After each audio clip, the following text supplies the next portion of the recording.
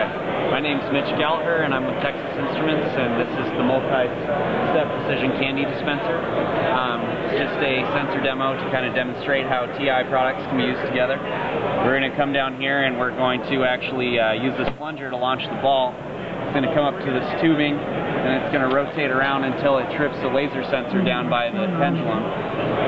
Once the laser sensor is actually tripped, it comes up and kicks the solenoid, and there's an accelerometer in the pendulum measured by the ADS 1118.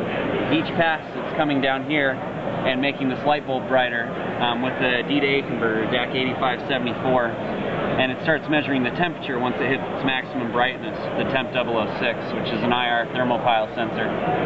As these LEDs lighten up, it kind of demonstrates the temperature and moves up here top to the pendulum, where it's actually measuring the load strain on the motor with the INA 226, which then transitions to the weight chain motor that goes through a load scale.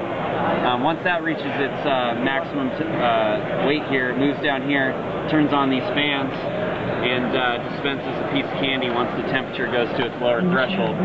Then it moves up top, starts resetting everything again, so it can do the whole presentation over again.